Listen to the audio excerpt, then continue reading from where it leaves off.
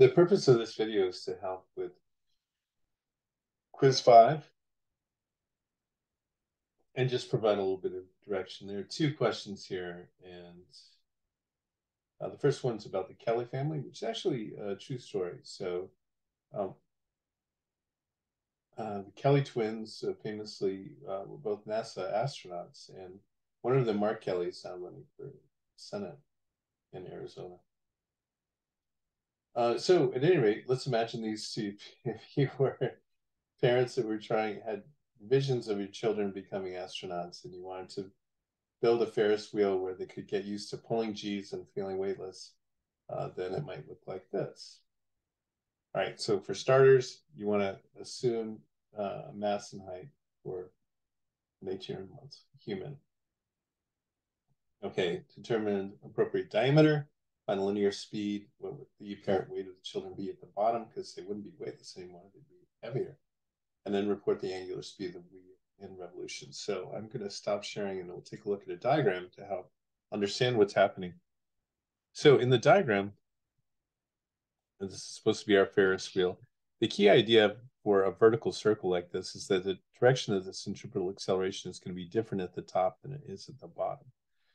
Now, I mean, choosing a reasonable radius, anything from like 5 meters to 10 meters would work just fine. And the condition for being weightless up at the top is that the normal force is equal to 0. So that gravity, the downward force, is exactly enough to provide the downward centripetal force needed to keep moving in a circle. And of course, minus signs cancel out, a lot of cancellation. You should be able to get, this is a little confusing. This is it's supposed to be units, not m over s. But if you solve this for v, you get a pretty typical equation that I've highlighted many times. And then down here, the actual weight, the normal force is going to be mg plus mv squared over r. So once you know what that is, then that should help. Now, one question that you've been asked is what is the linear speed, but then also what's the angular speed in revolutions per minute? So breaking this down a little bit, revolutions per minute is the same thing as 1 over minutes per revolution. So if you consider the distance from one revolution to be the circumference, 2 pi r, then you set the speed equal to 2 pi r over t, and then you can solve for t, which is the time for one revolution in seconds, and then convert that to minutes, and that's going to be minutes per revolution. So 1 over that helps you there. So that's some good help with question 1. And then I'm going to share my screen again, and we'll take a look at the rest of the quiz. At this point, I think people have been trained enough to know that in here, this is where you type your answers. And then in question 2, that's where you upload a file that shows your work. And you use a scanning app to do that. Now, question 3 is a little bit involved, and a lot of words here. But I can, you have a bunch of things to find out, but this really has to do with space travel in general. So I'm just going to share a diagram with you that I made, which is not to scale, but I think it's going to convey the idea. Okay, so this is supposed to be Earth. Welcome to Earth. And obviously the scales, the distances don't match up because the distance to the moon is much bigger. And in fact, we'll put in a number here. So the Earth radius, well, first of all, the distance to the moon is about 245,000 miles. And you can look this up. You can get it in any units you want. Now, the radius of the Earth itself is about 4,000 miles. I know, really, really small, isn't it? And then, so what would happen is that we launch a space vehicle into a low Earth orbit and just make sure everything's working correctly. And then we're going to give it a burst of velocity to get it out to the moon. But I have to remember that in the same way that if you were just going to take a wadded up piece of paper and toss it into the recycling bin, you'd have to account for the Earth's gravity. And the same thing is true here for spaceflight. We have to account for the Earth's gravity.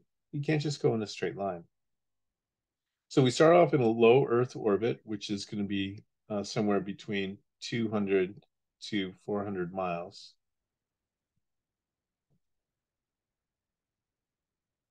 And that's what we call low Earth orbit. You can see R, LEO is for low Earth orbit.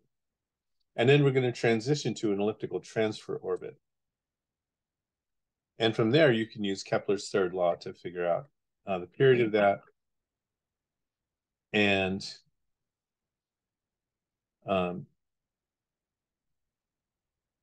its radius. So the characteristic of the moon, if we're going to compare this to the moon, then the period for the moon, TV, is equal to 27.3 days. And the radius of the moon is 245,000 miles. Now, we need the period for our elliptical transfer orbit, which we can get from Kepler's third law, rather, if we know this, and the radius of the elliptical transfer orbit. And the radius for the elliptical transfer orbit is going to be the average of R, L, E, O, the low Earth orbit, plus the radius of the moon's orbit, divided by 2. The average, since the ellipse at the closest point has a radius of R, L, E, O, and at the furthest point has the radius of the moon. And the period of the elliptical transfer orbit is 2 times the travel time.